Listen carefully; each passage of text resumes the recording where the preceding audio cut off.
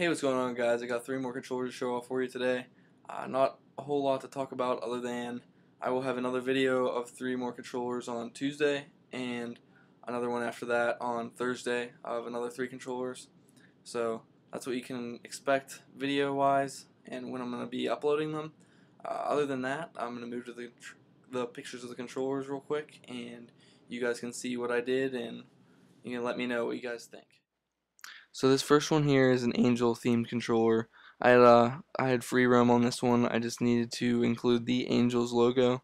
So I figured white base coat would make a logo pop out a lot more, and then a little baseball on the guide button brings it all together. Okay, so this one is very similar to other controllers I've done with the black to white fade. I matched up the font from the gamer tag on the left handle to the ABXY. White LED in the middle to bring the whole controller together. Looks really nice like that. And then the Gears of War controller here. I have the Gears font on the right with his gamer tag. The cog on the left.